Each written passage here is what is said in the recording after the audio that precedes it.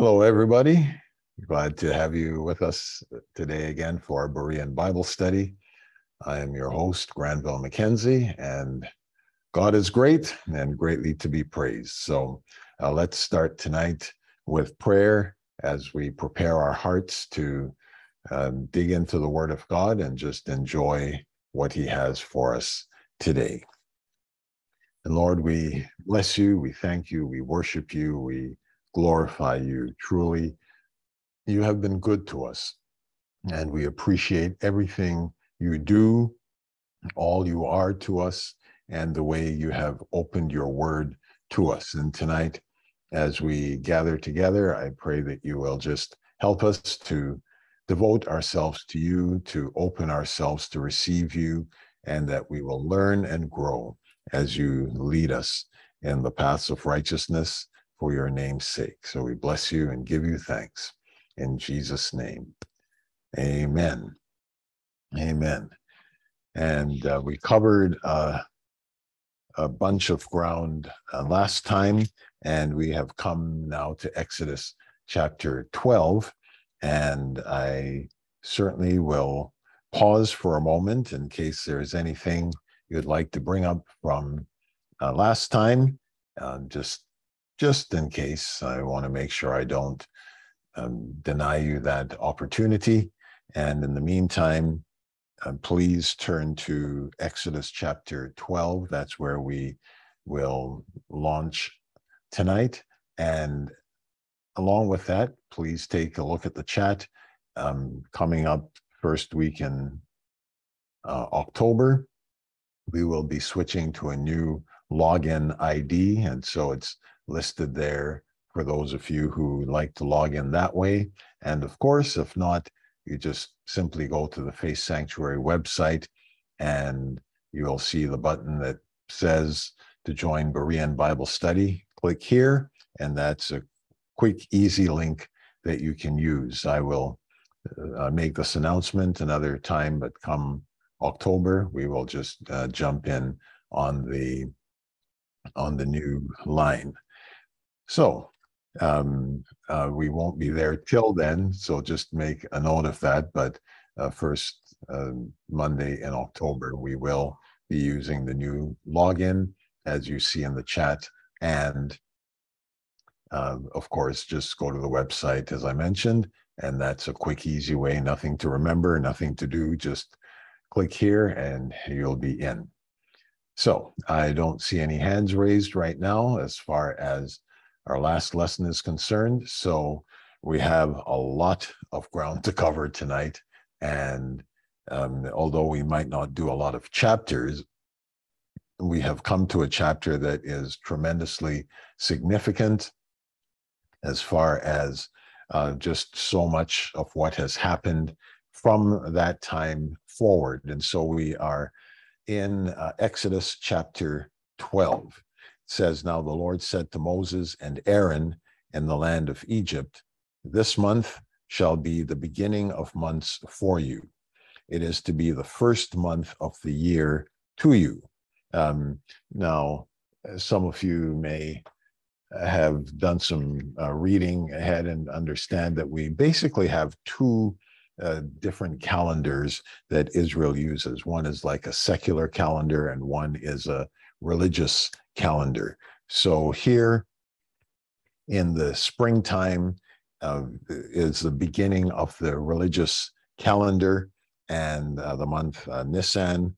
And so we have this new time beginning based on the wonderful things that God was about to do as far as their deliverance was concerned.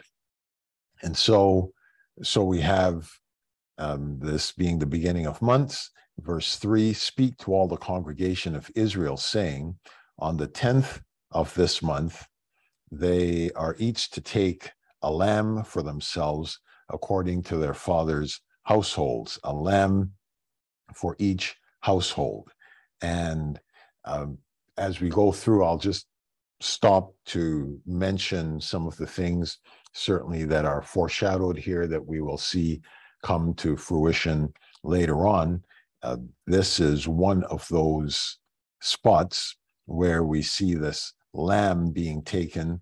And if you jump forward to John chapter 1 and verse 29, another scripture you are very familiar with, and this is and this chapter 12 of Exodus has a lot of bearing on so many other scriptures that we will read. So if we just quickly take a look at John 1:29, you see it says the next day, speaking of John the Baptist near Bethany, the next day he saw Jesus coming to him and said, "Behold, the Lamb of God who takes away the sin of the world." I'll just read that particular verse and just state that all the way back here, we see this lamb coming into the picture for the first time. And yes, sacrifices had been made before, but now we see a special significance that is going to take place here. So this is the lamb, take a lamb for themselves, for their father's household, a lamb for each household. Verse 4, if the household is too small for a lamb, then he and his neighbor nearest to his house are to take one according to the number of persons in them. According to what each man should eat, you are to divide the lamb. Your lamb shall be an unblemished male, a year old. You may take it from the sheep or from the goats. And so with this particular lamb, again, prefiguring Christ, it was to be an unblemished male, a year old. Now, I don't know how lamb years correlate with human years, but certainly Jesus was young at 30 years old, 33 years old when he was crucified. So he was an unblemished male, sinless, and of a young age. Verse 6, you shall keep it until the 14th day of the same month. Then the whole assembly of the congregation of Israel shall kill it at twilight. And so again, as we have seen with so many of the plagues, this one gives an even longer lead time in that they were to get this lamb on the 10th. The Egyptians, again, would see what's going on and understand from what we read in chapter 11 that God was about to bring this last great final judgment on Egypt. And if someone wanted to join in, well, they had warning, they had time. They could get a lamb. They could do what they wanted to do if they believed in the God of Israel, if they believed. Now, at this time, I know there's a lot of symbolism we're yet to jump into, but as an act of faith, any of these Egyptians who would get a lamb and follow the instructions, you just have to say, well, they would have the same result as Israel had. Verse 7, moreover, they shall take some of the blood and put it on the two doorposts and on the lintel of the houses in which they eat. They shall eat the flesh that same night, roasted with fire, and they shall eat it with unleavened bread and bitter herbs. And so the first part of this, you have the lamb being killed, and the second part, you have the blood being taken and put on the doorposts and on the lintel of the house. You have them roasting this lamb, and this lamb is going to be eaten that same night. In fact, later on, we read that it's not to be kept at all to the next day. If so, just burn what's left over, and so they're to eat this lamb now with unleavened bread and bitter herbs. So again, just to throw a couple of other scriptures in that are relevant to what we are talking about. 1 Corinthians chapter 5, verse 8. If you'd like to flip over to that scripture, 1 Corinthians 5:8. Some of these things, as you know, just sort of jump in various places as the New Testament writers just pull what they need from the Old Testament. Here it says, therefore, let us celebrate the feast, not with old leaven, nor with the leaven of malice and wickedness, but with the unleavened bread of sincerity and truth. So Paul, in writing to the Corinthians, he says, let's celebrate the feast. And this, of course, was the first and the big feast that he would be referring to, even though this was a Gentile audience. Clearly, they had an understanding of what he was talking about. And so he's saying, let's celebrate the feast, but not with old leaven. So here is a New Testament verse that gives us an idea of the symbolism of leaven. He says, there is a leaven that he refers to as the leaven of malice and wickedness. And from that, we really start to get the thought process of leaven being something that typifies sin. So when we are before the Lord eating this feast, we don't want to come with malice. We don't come with wickedness. And many times when we are taking communion, for example, I think of this verse and think of the whole concept that we come together as the people of God, and we come without malice, we come without wrath, we come without any animosity and factionalism and all of that. We're all eating the same bread and drinking the same cup, and we need to do this without the leaven of malice and wickedness. But he says, with the unleavened bread of sincerity and truth. So it's a contrast being given to us. Don't do it one way, do it the other way. And so if we sort of take that back into the Old Testament, certainly they didn't have 1 Corinthians to read as a reference scripture, but they were meant to follow God's directions precisely, and this was a part of it. You're going to eat with unleavened bread, and you're going to eat with bitter herbs. And for that, you can just go back to Exodus chapter 1 and verse 14. And that just tells us, Exodus 1:14, they made the Egyptians, in verse 13, compelled the sons of Israel to labor rigorously, and they made their lives bitter with hard labor in mortar and bricks, and at all kinds of labor in the field, all their labors which they rigorously imposed on them. So this bitterness of labor, of slavery, of all they went through was in their minds as they consumed these bitter herbs in this particular feast. So you have the lamb, you have the unleavened bread, and you have the bitter herbs, and all of these things represent something certainly concerning Christ and concerning the way we should live.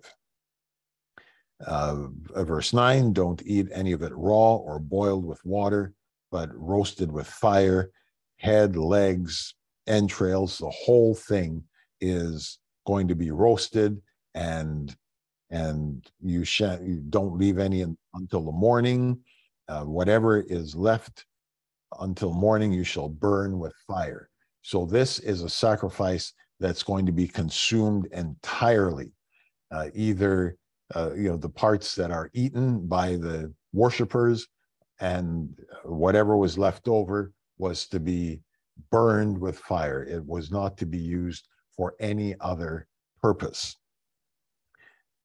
And so that's the Lord's Passover in verse 11. And then he informs them, I will go through the land of Egypt on that night, I'm in verse 12, will strike down all the firstborn in the land of Egypt, both man and beast. And against all the gods of Egypt, I will execute judgments. I am the Lord. So this is the ultimate of God's judgment against everything that Egypt represents. And he says, as he said way back, as you recall, even before the first meeting that Moses had with Pharaoh, God had said, look, he won't let you go until it comes to this point that I take his firstborn. And then in the first meeting that Moses and Aaron had with Pharaoh, he repeated that to Pharaoh to say, Israel is my firstborn. We talked about that a couple of weeks back. Israel is my firstborn. And if you don't let him go, I'm going to take your firstborn. And so now it comes to that final point. I'm going to go through Egypt at night, and verse 13, the blood shall be a sign for you on the houses where you live. And when I see the blood, I will pass over you, and no plague will befall you to destroy you when I strike the land of Egypt. And so it certainly seems to me that even without the unleavened bread and the bitter herbs and the eating and preparation to leave, it seems that there's just a direct correlation between the killing of the lamb, taking its blood, putting it on the doorposts and on the lintel. And from this verse, I just take it to mean that if the Egyptians, any Egyptian, had even followed that much, they would have been spared the death of their firstborn.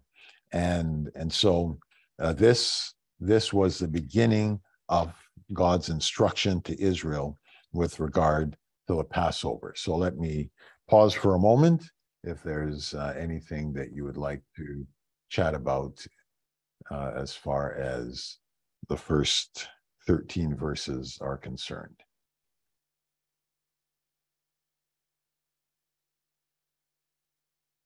Okay. Don't see anybody with a hand up, so let's continue. So I'm at verse 14, Exodus 12, verse 14. Now this day will be a memorial for you, and you shall celebrate it as a feast to the Lord. Throughout your generations, you are to celebrate it as a permanent ordinance. So this now was the first of months, again, as their religious calendar was concerned, and you're going to do this perpetually. You just do this until. And so this is a very, very serious, very important feast. And of course, when we correlate it with Jesus, we understand that this is something for all time. Verse 15, 7 days you shall eat unleavened bread, but on the first day you shall remove leaven from your houses. For whoever eats anything leavened from the first day until the seventh day, that person shall be cut off from Israel. On the first day you shall have a holy assembly, and another holy assembly on the seventh day. No work at all shall be done on them, except what must be eaten by every person, that alone may be prepared by you. You shall also observe the feast of unleavened bread, for on this very day I brought your hosts out of the land of Egypt. Therefore you shall observe this day throughout your generations as a permanent ordinance.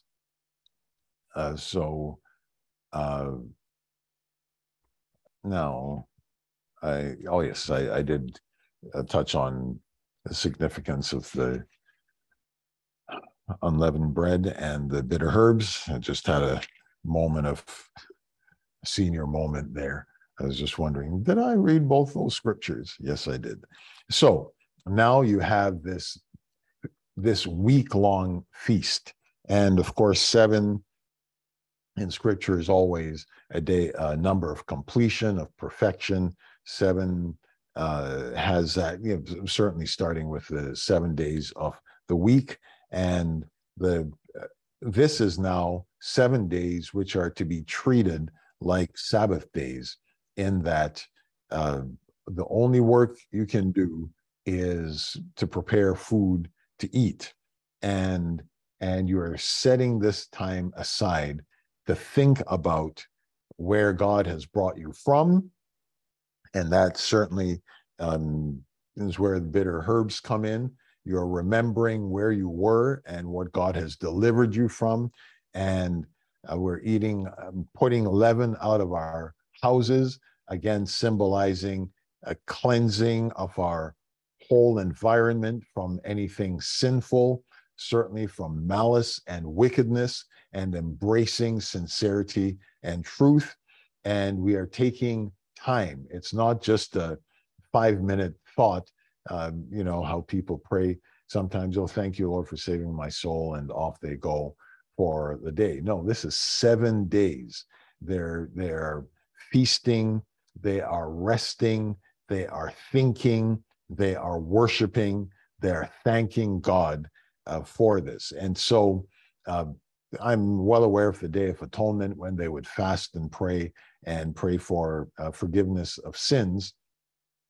But this particular feast was a memorial feast that spoke of their deliverance from Egypt and started the whole ball rolling toward their eventual forgiveness of sins when the Lamb of God was sacrificed on their behalf. So this took time. It took deliberate effort. It took putting everything else aside and really turning their heart and their attention toward God and what he had done for them. So in verse 17, you shall also observe the Feast of Unleavened Bread, for on this very day I brought your hosts out of the land of Egypt. Therefore you shall observe this day throughout your generations as a permanent ordinance. So he's repeating in verse 17 what we read in verse 14. This is to go on throughout all your generations. 18, in the first month, 14th day of the month, at evening, you shall eat unleavened bread until the 21st day of the month at evening. 7 days, there shall be no leaven found in your houses, for whoever eats what is leavened, that person shall be cut off from the congregation of Israel, whether he is an alien or a native of the land. You shall not eat anything leavened. In all your dwellings you shall eat unleavened bread. And then Moses called for all the elders of Israel and said to them, go and take for yourselves lambs according to your families, and slay the Passover lamb. You shall take a bunch of hyssop and dip it in the blood which is in the basin, and apply some of the blood that is in the basin to the lintel and the 2 doorposts. And none of you shall go outside of his house until morning. So more detail and a repeating of the detail. And of course, with repetition, we get an idea of the importance of what is being stated. I am giving this feast to you. Observe it 7 days. Don't miss.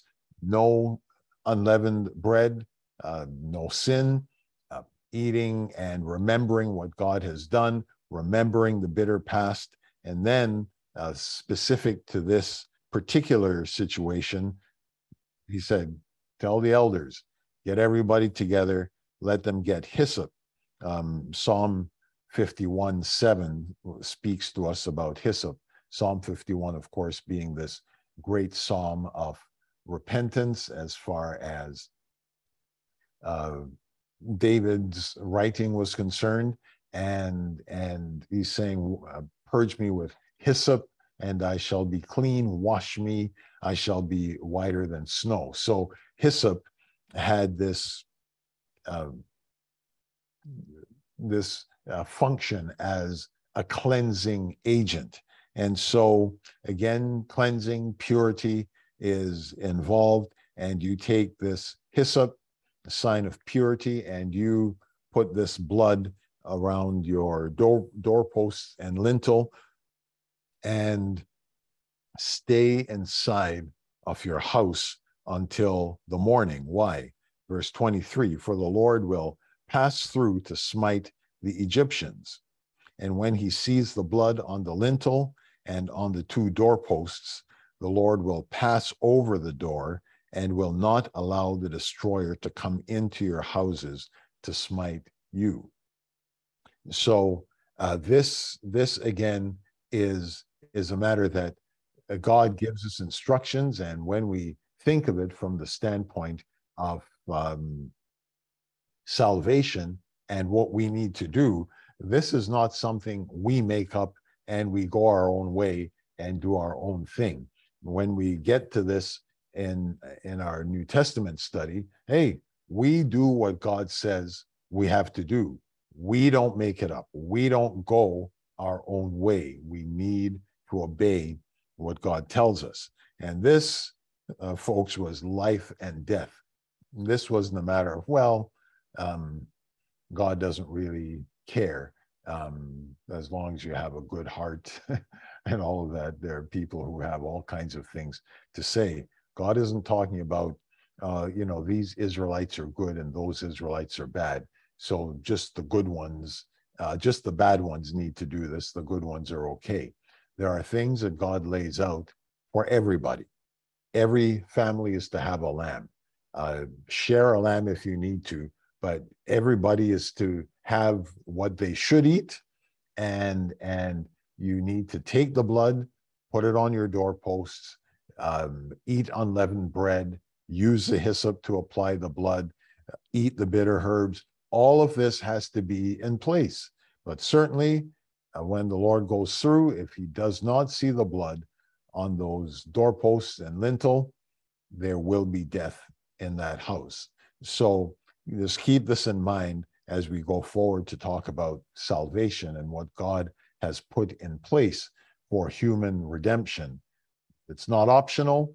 It has nothing to do with are we good or bad people. In fact, a guy like Paul said, I'm the chiefest of sinners. It works for the worst, but it certainly works for the best. Mm-hmm. And whoever you are, you need to have this done and applied to you. So that's where we are as far as how to eat the feast and what to do as far as the blood is concerned.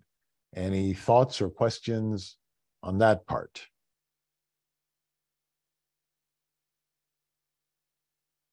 Okay, I don't see anyone jumping in. Galaxy S6 Edge Plus. Okay, that must be a fancy phone. So whoever you are, please go for it.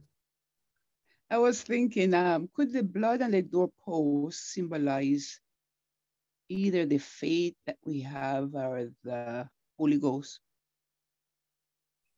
Well, it certainly symbolizes faith, because if you didn't think that God was going to do what he said, and you thought, well, this is just Moses coming up with some silly thing, then you wouldn't do it. So certainly those who believed did what Moses instructed and were saved. So faith, absolutely. And I don't think I would speak of this as the Holy Spirit at this point. I think there's a very clear correlation between the blood, the application of the blood, and deliverance from death. Certainly, we will see the work of the Holy Spirit. Well, we've seen already in the life of Joseph, and we will see in the life of Moses, and then the 70 elders and all of that. But this, I think, is definitely correlating to the blood and the blood of the Lamb. And so when we think of this, we certainly think of terms that we use today quite frequently. Now we go beyond the blood on the doorposts, and we use terms like be washed in the blood of the Lamb, as we kind of correlate baptism with the blood of Jesus, that saving element, and baptism being that sign of our entering into the name of Jesus Christ, into that saving name and that covenant relationship with him. So the blood is certainly important as a symbol of our salvation.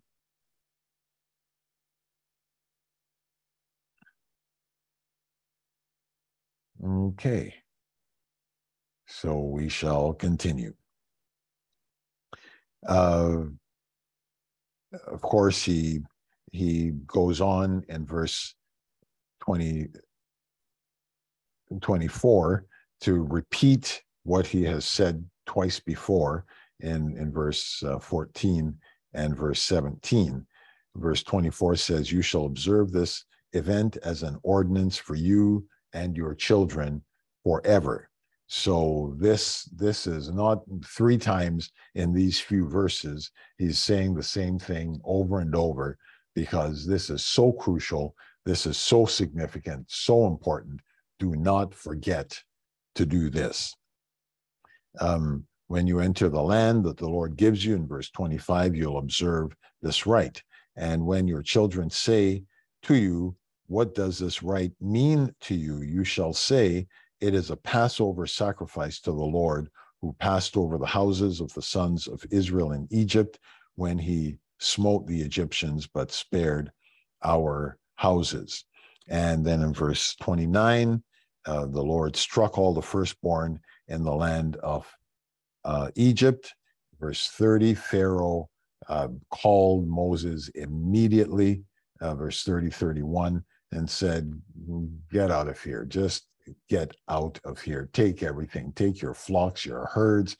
And the end of verse 32, "And bless me also," which is kind of a weird request, I would say. But anyway, that was Pharaoh's thing. Brother Dean, I see your hand up. The version I have, I think it's an international version, says permanent law as opposed to ordinance. This is a very long question maybe, but when do we consider the things permanent, and when do we consider them temporal, as in a law that lasts for a period of time? We want to believe that God's laws are forever, Pastor, because I know that somebody recently tried to tell me that you couldn't possibly obey the 10 Commandments, which is 20, of course, Exodus 20. Is the law of God permanent? And like, we don't practice these things that the Hebrews do or the Jews do. What should we consider in terms of permanent law or ordinances? Yeah, so we first understand that what God says stands, and this is what we speak of as the old covenant, or the first covenant, as some refer to it, and so that stood until such time, and I won't take time to try to find these scriptures just now, but certainly we see that something significant happened when that covenant ended and a new covenant began at the death of Jesus Christ. And so part of what we know and understand of who Jesus is the fact that he is God in flesh. So when he died, the covenant that he had established ended and died with him. Well, when he rose again, and at his death, a new covenant was established. So when we think about what Jesus taught about the kingdom of God, about what we would call New Testament salvation, a lot of that you will see outlined in in the Sermon on the Mount, Matthew 5 to Matthew 7, and you'll hear him say, "You have heard it said ABC, but I say unto you DEF." And so not only did he fulfill the law, which of course was his role of on behalf of all humanity to perfectly fulfill the law of God, then at his death he established a new covenant. And even before his death, he started to make that transition to say, here's what you know now, here is what the future is going to entail as far as how you should live. So so there is some work to do in that. Some I'm just trying to think on my feet here. There are some of these laws that come across, shall we say, from the Old Testament to the New Testament. So if you talk about a law like love your neighbor as yourself, that is, you can certainly dig this up, anyone who would like to find it back in Deuteronomy. That's in Deuteronomy, but then Jesus brings that across into the new covenant. Okay, you want to know what the law is? Love the Lord your God with all, the greatest commandment, love the Lord your God with all your heart, mind, soul, and strength. And the second is like unto it, love your neighbor as yourself. So you have it in the old covenant. Jesus brings it into the new covenant. And so that's the kind of stuff that we would do in any law that we look at to say, okay, has it been brought across by Jesus and the apostles, or did it culminate at the cross as far as the old covenant is concerned? So certainly when you look at something like the Passover, we see that it was fulfilled in its entirety in Christ. And so after his death, burial, and resurrection, the apostles certainly understood that that was over, and so there was no more sacrifice for sins, and Hebrews talks about that also in detail. So some things come across, not everything. Most were fulfilled and encapsulated in Jesus, and we I guess I would say selectively have some that were brought across into the new covenant.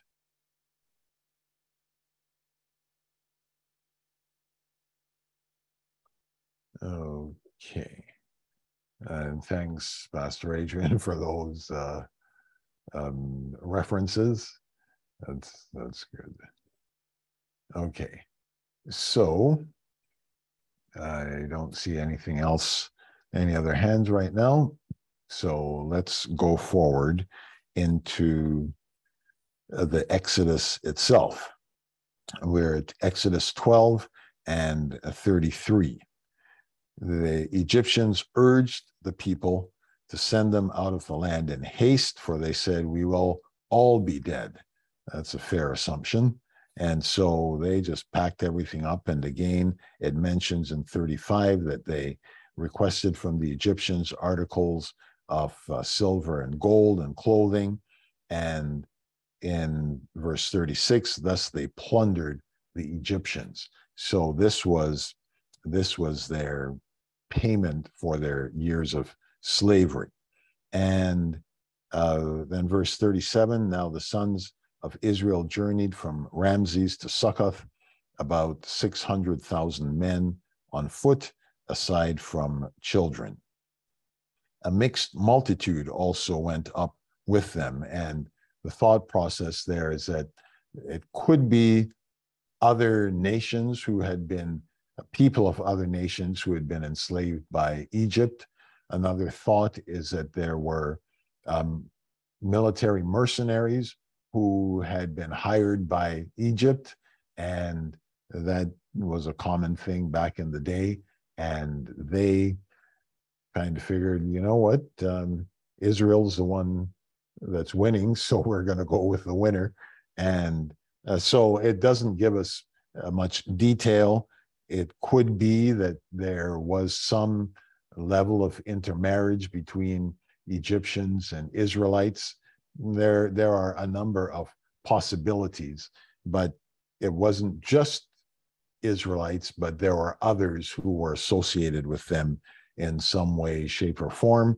This mixed multitude went up along with flocks and herds, a large number of livestock. And then verse 40 says, now the time that the sons of Israel lived in Egypt was 430 years. And at the end of 430 years, to the very day, all the hosts of the Lord went out from the land of Egypt. Okay. Any thoughts and questions there?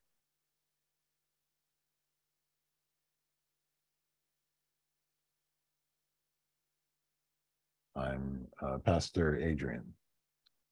Pastor, just a question on the 430 years. Do you have any thoughts on how that compares with God's revelation to Abraham in Genesis, back in, I think, Genesis 12, that the children of Israel would be strangers for 400 years in a strange land? Yeah, so that's in Genesis 15. And he's in Genesis 15, 13. God said to Abram, know for certain that your descendants will be strangers in a land that is not theirs, where they will be enslaved and oppressed 400 years. And I will also judge the nation whom they will serve, and afterward they will come out with many possessions.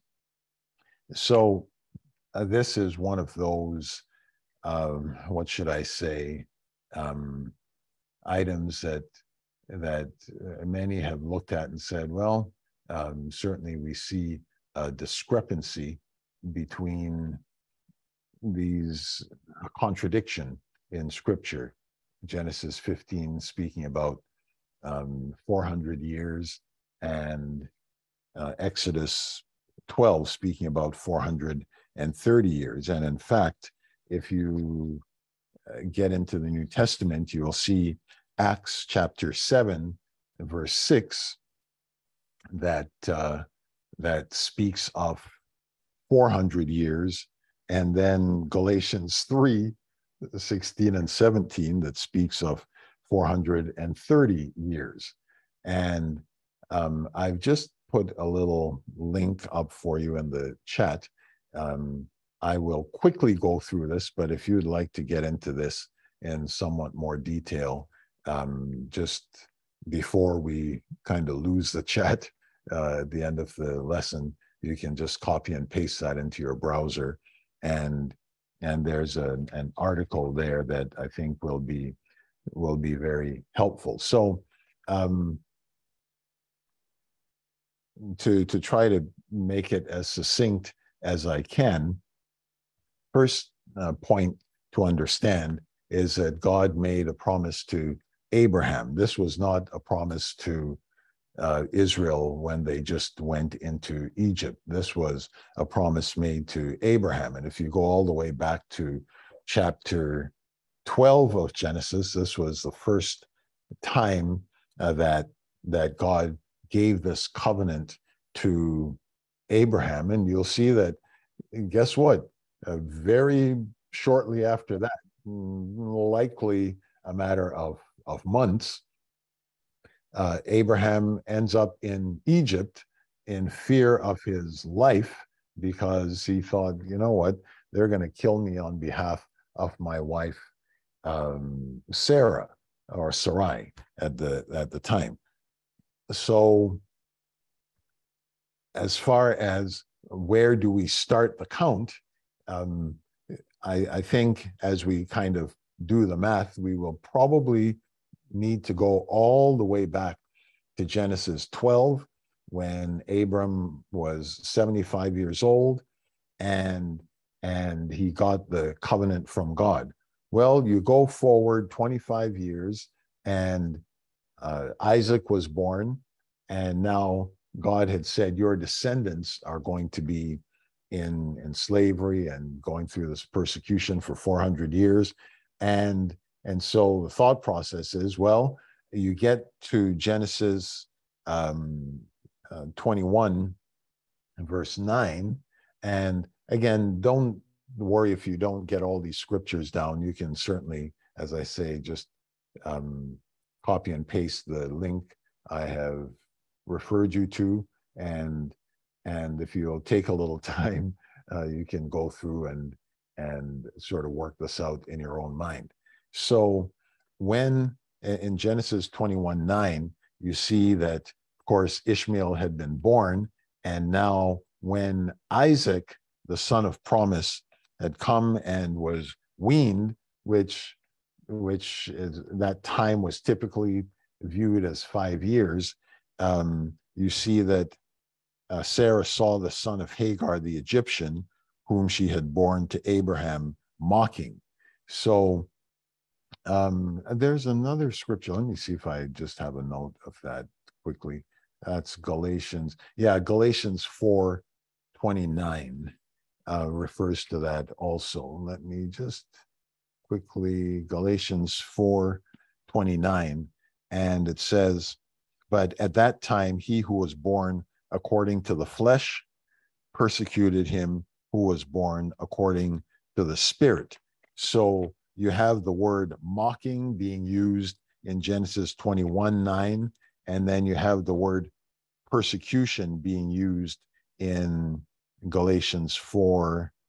What verse did I read? 29. Okay, so you can sort of take a look and say, well, Abram got the promise in Genesis 12, and the persecution began of his descendants in Genesis 21. So 30 years had gone by, 25 years till Isaac was born, 5 years till he was weaned, and Ishmael started to mock him and persecute him, right? So if you're talking about the descendants of Abraham, you see that starting in Genesis 21:9. So then from there, you start to add your time, which actually, as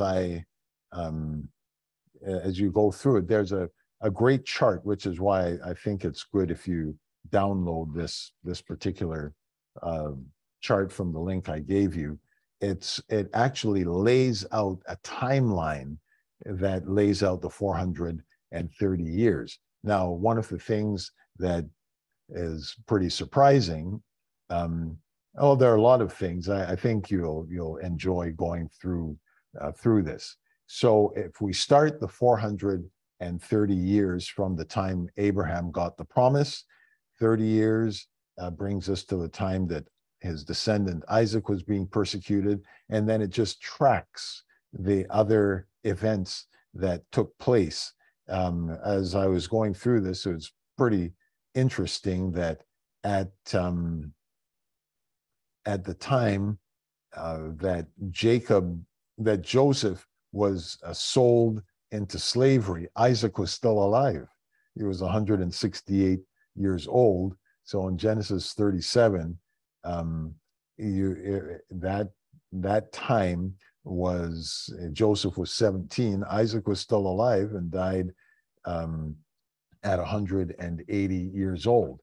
And as you continue, you'll see the way some of the math works out, in that let's say day 0, when the Israelites were now released to go to the promised land, if you start working back from that, it was 80 years before Moses was 80 years old at the time that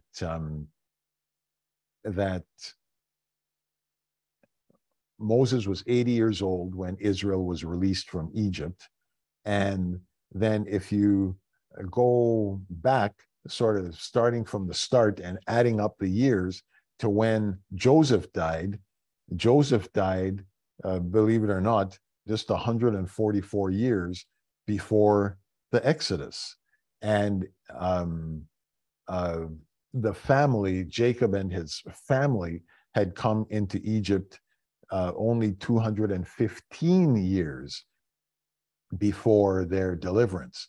So I know most of the time we've just thought, oh, Israel was in Egypt 400 years, but the only way the math works is if we actually take it from the time that God gave the promise to Abraham in Genesis 12. 30 years later, the persecution of his descendant Isaac began, and 400 years from that, they were delivered. So I would encourage you to download that article and go through it in detail. So the 400 years is speaking of the persecution from Isaac to their deliverance. The 430 years is speaking of the time between God's original covenant to Abram, the start of the persecution of his descendants in Genesis 12, plus 400 years. So it's 400 and it's 430. Now, I do not expect you to get all of that without doing a little reading, but one of the interesting things certainly is that Israel wasn't actually in that Egyptian slavery for the 400 years. It was more like 215 years, and the persecution started with Isaac. In other words, Abraham, Isaac, and Jacob were all part of this 400-year persecution thing, and then you add the 30 years from when God actually gave the promise to the time that the persecution started with Ishmael persecuting Isaac. Now, let me stop for a minute and see if anyone has any thoughts there. But again, this will take you a little time, I would well imagine, to read through and kind of get this all sorted out in your mind. Are we okay, Pastor Adrian, or have I just muddied the waters completely? That is a good perspective, Pastor. I'm sure as the folks look at it, they'll have a couple of questions. So let's give them the opportunity.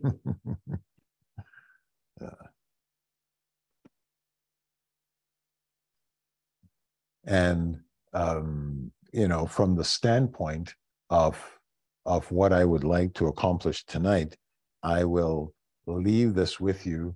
Hopefully everyone has seen the link in the chat, and it may well take you some time to work through all of that.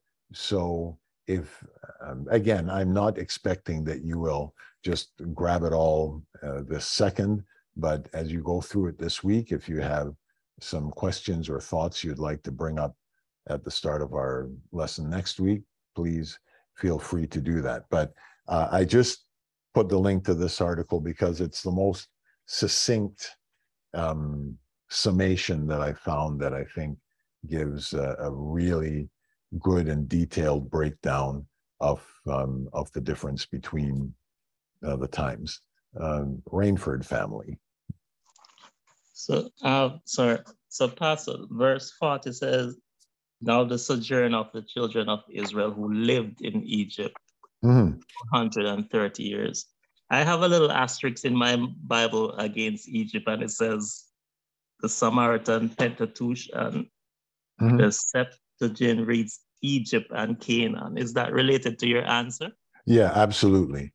And part of the thought process there is that even if you go back into Genesis 12, you will, part of that argument is that Abraham himself started to experience persecution in Egypt over Sarah way back when, just after he received the promise, the covenant from God. So the major point is that this this time doesn't just start with Egypt being Israel being in Egypt as far as the nation, because that really, I think if you go through the timelines in this article, you'll see it's 200 and something years, whereas we're talking about 400 or 430 years. So again, this is the best and most easily accessible explanation I can give to you from that's using scripture and not kind of using a bunch of other stuff that is non-scriptural. But the whole point of it is that this actually starts with Abraham receiving the promise, not just starting when Israel became slaves in Egypt. So there are things like this written in chapter 12 that again, depending on the translation and depending on the interpretation, sometimes things are used as a summary statement. Just as an example, as we go through scripture, you start to see that when people are talking about the Ten Commandments, they often summarize it to speak of Sabbath keeping.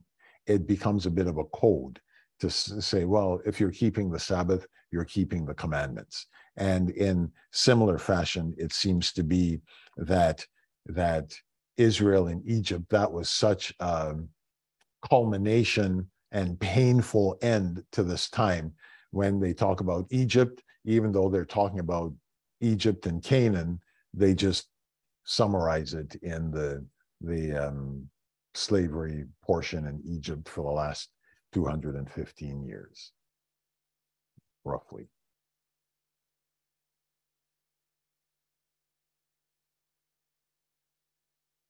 Anybody else?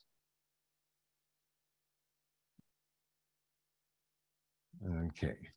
So, as I say, take your time and read through that. Pastor Adrian.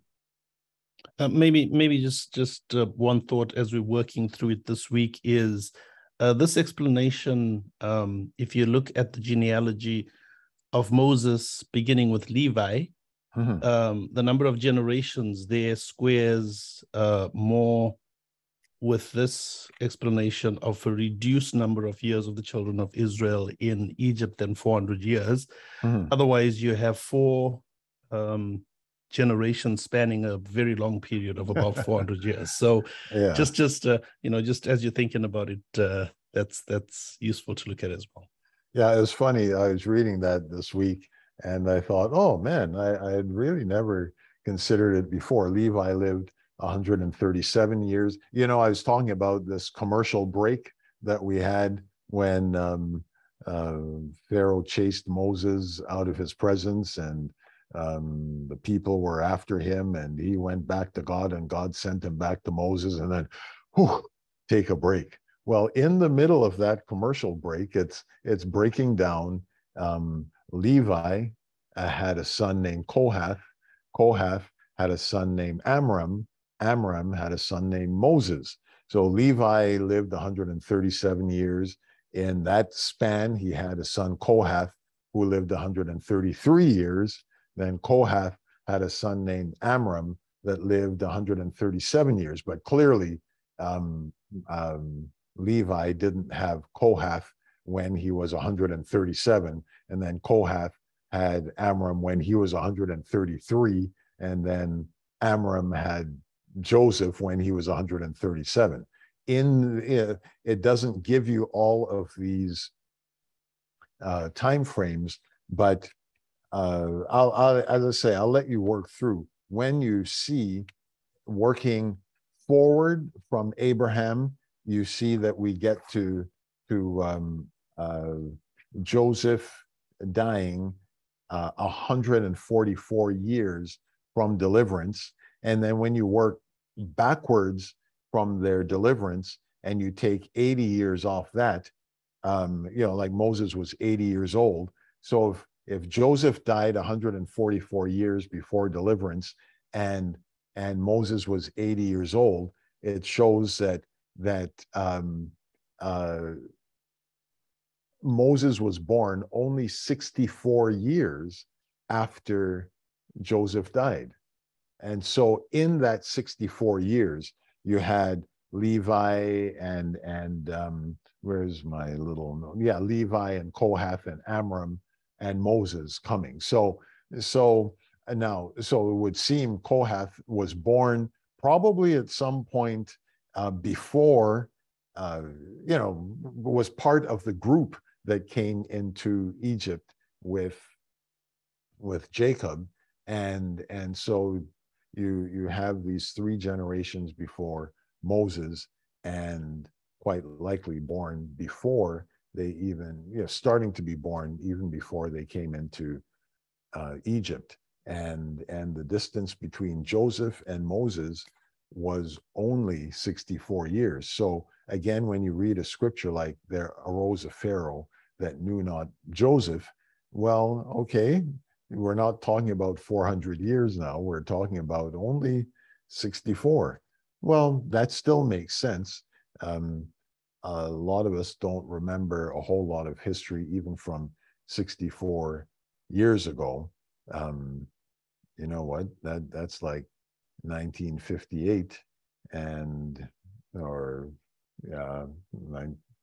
in the late 50s, early 60s, and there are things we know. But if I said who was the Prime Minister of Canada in 1960, I don't think many of us would know.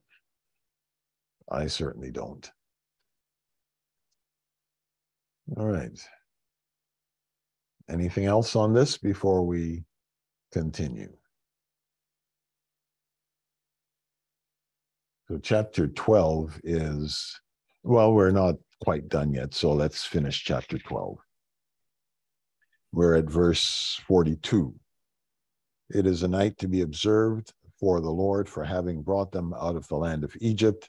This night is for the Lord, to be observed by all the sons of Israel throughout their generations. How many times has he told us that? I think the Lord wanted them to remember this, but to Brother Dean's question, there did actually come a point of the end, and we will get to that when we talk about Jesus. Now, Brother Dean, I see you're unmuted. Did you have a question? Oh, no, sorry, sir. I think that was a bad mistake of mine. But I believe it was a Diefenbaker back in 1960. Hey, well, good for you. But, I know if I have an opportunity, I'm not too sure that the difference between 400 and 430 in terms of the pain and suffering, I don't know that somebody else's pain and suffering can be measured to begin with. It was definitely a long time.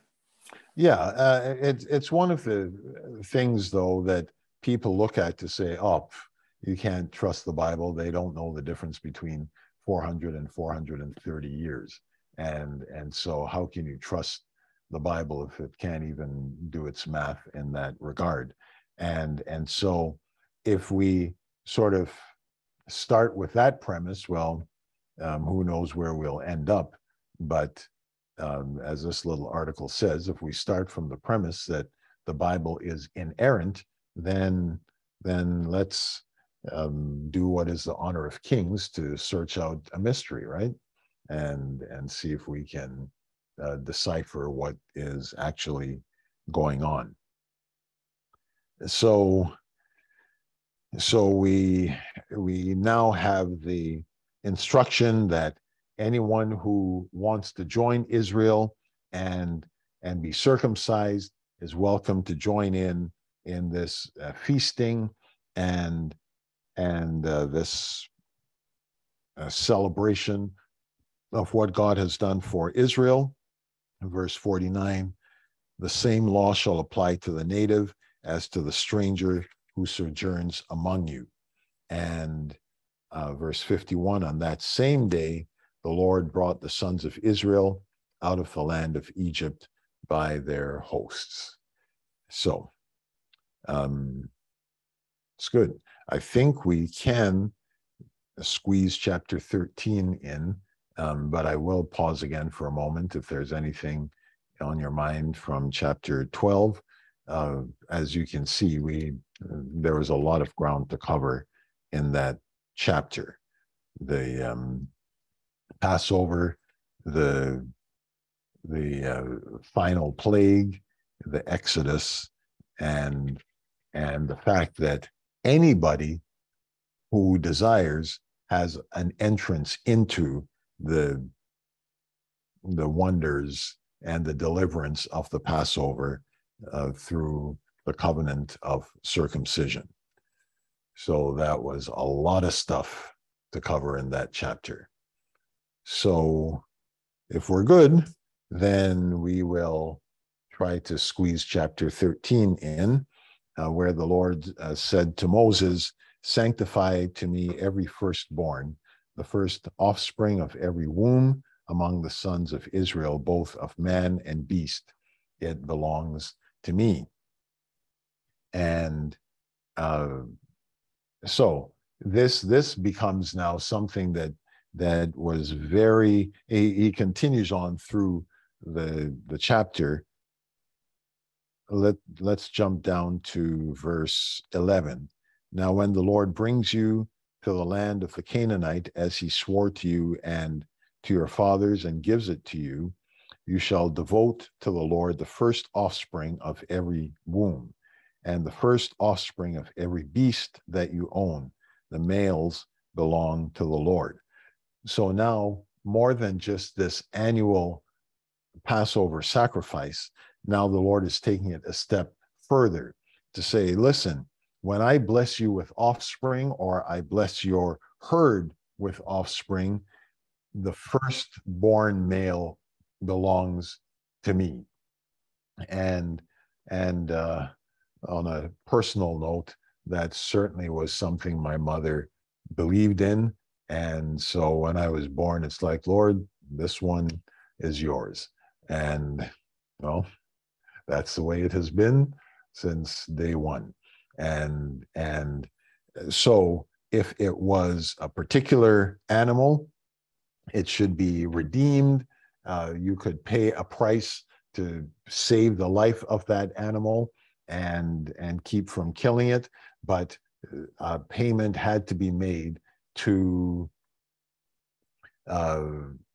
to redeem or pay for the life of the fruit of the womb if it wasn't to die. When you get into, I think it's the book of Numbers, we have some details of what the payments would be for these firstborn. I didn't just go there. I won't refer you to it just now, but there were payments to be made, or an animal to be sacrificed, whatever the case may be.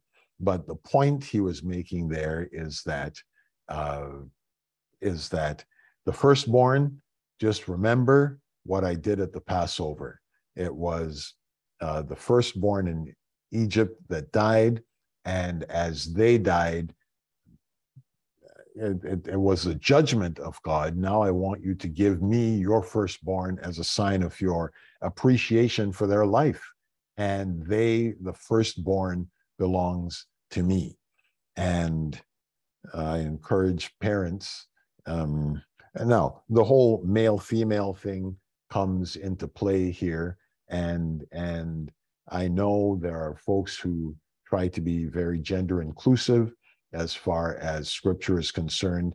In this case, I think it is very clear the Lord was speaking of males, as it was with the Passover lamb, and as God represented himself to humanity as a male, I think we have to keep it to that and not try to spread it beyond what scripture gives us. And when we get into another discussion another time, even to this day, coming out of Ephesians chapter 5 as an example, or 1 Corinthians chapter 11 as another example. God has given certain roles and responsibilities that are gender specific, and authorities and responsibilities that he has given in a gender specific way. But men being male and Christ being male, there is a symbolism there, and there's an understanding of how men in particular are to live as the representatives of Christ. And I even think of this scripture that we probably should highlight a lot more, that I will therefore that men pray everywhere, lifting up holy hands without wrath and doubting, and women likewise, that they have a demeanor of a meek and quiet spirit, which is in the sight of God of great value. So there are times that God speaks of the role he wants each gender to play, but men, Ephesians 5 talks about men loving their wives as Christ loved the church and gave himself for it. And so there is a role, there's a privilege, there's a responsibility of manhood. And I don't think we need to step back from that in any way to try to make everything gender neutral. God has given males a particular role, a particular responsibility, and a particular privilege as representatives of Christ in their home. And I think that is something men should certainly give thanks for and strive to emulate Christ in this self-giving way. So to Brother Dean's question, were the males sacrificed in Egypt?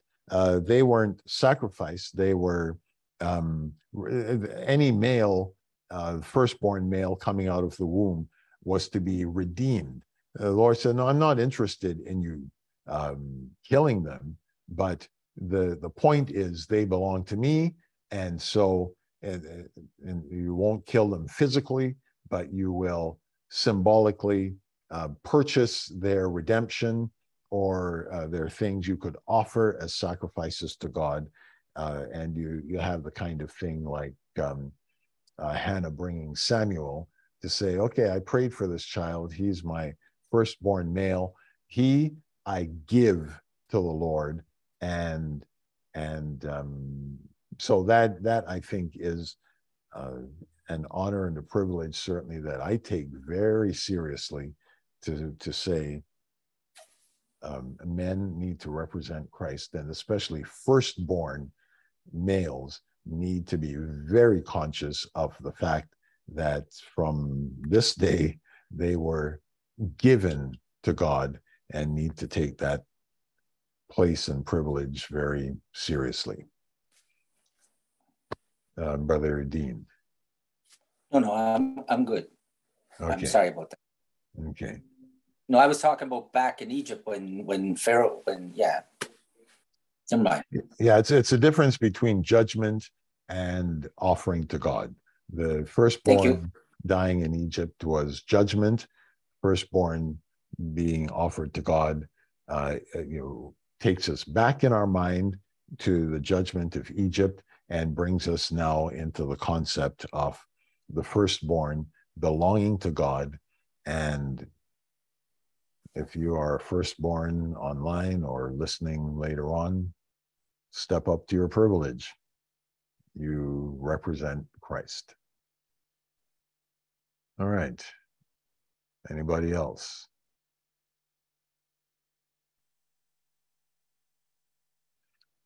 So that is the main thought of chapter 13. And then, of course, we have one other thing that starts in verse 17. Exodus 13:17. Of course, when Pharaoh had let the people go, it says God didn't lead them by the way of the Philistines, which would have been a short route, but he said, they'll see war and change their minds and return to Egypt. So God led them the long way by the wilderness to the Red Sea. And of course, in verse 19, Moses took the bones of Joseph with him as they had sworn to do. And then in verse 21 and 22, you see another miracle beginning.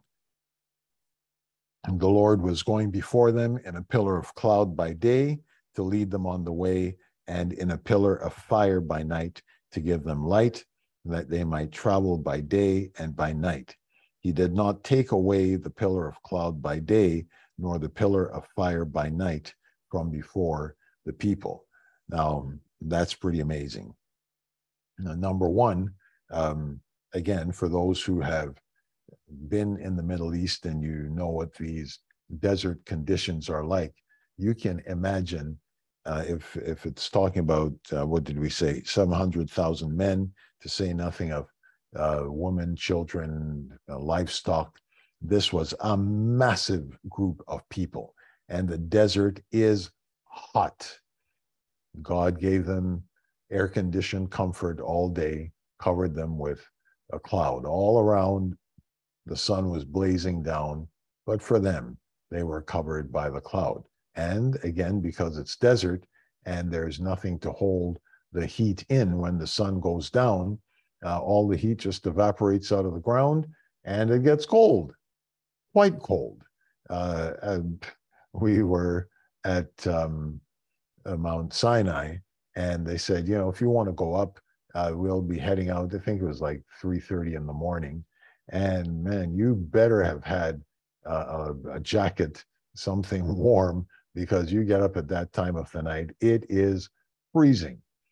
So what did God do? Turn the furnace on. He had the pillar of fire by night. They could travel by day or by night, or as we will get to later, when the cloud didn't move, they didn't move. When the fire didn't move, they didn't move. When they moved, the people moved. And so not only was it keeping them in very comfortable temperatures, it also was the way that God led them. They would simply follow the cloud, follow the fire. They could travel by day or night, or they could sit still as the Lord gave them rest at various points. And so another miraculous intervention from God began at this point with the pillar of cloud by day and the pillar of fire by night. And so that's all, that's chapter 13. That's all we will cover today. We'll go into chapter 14 next week. So we have some time if there are some final comments or questions that you may have.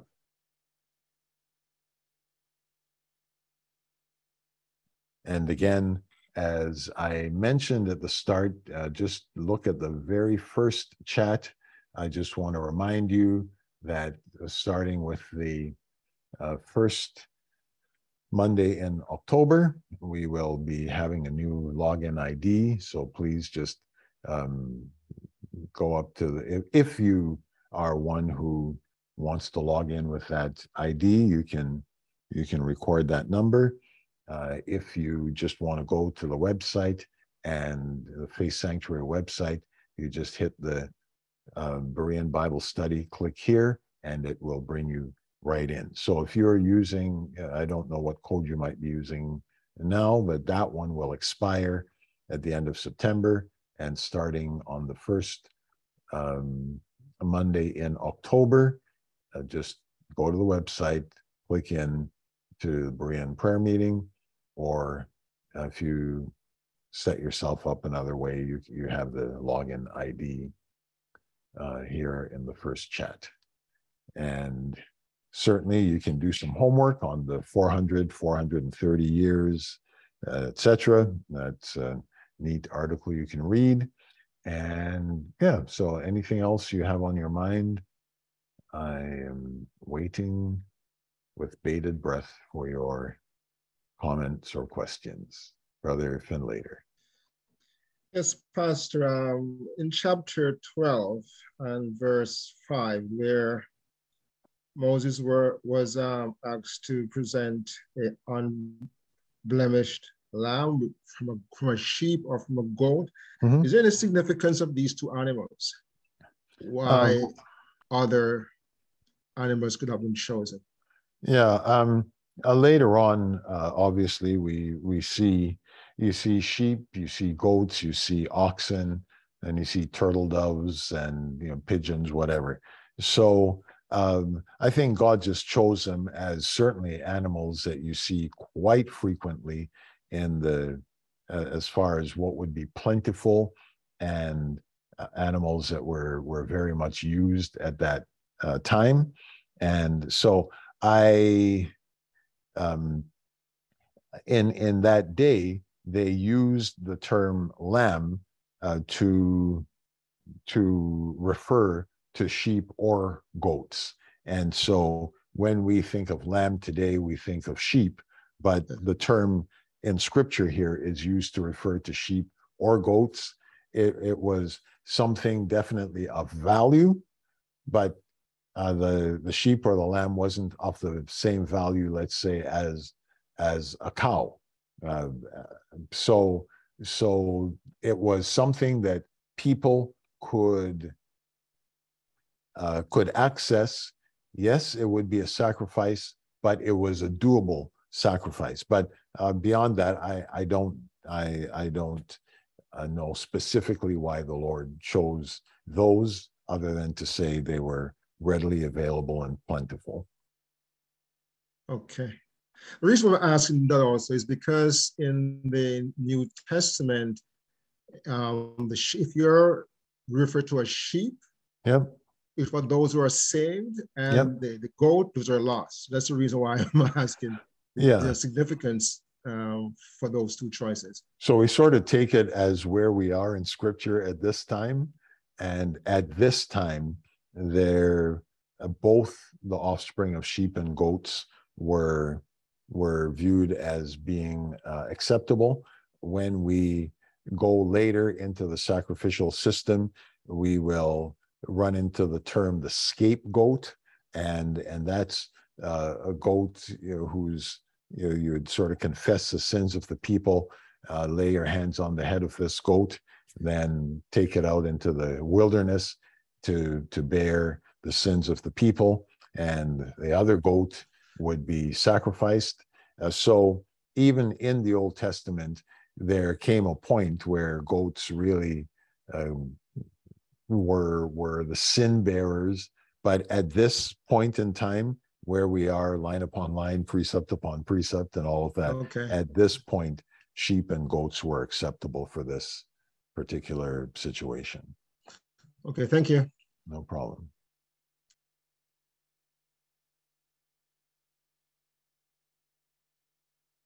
Okay. So if that is it, folks, I don't see anyone else just yet, so, or right now, so I will very much look forward to meeting with you next week if the Lord tarries, and we will see you then, and God be with you.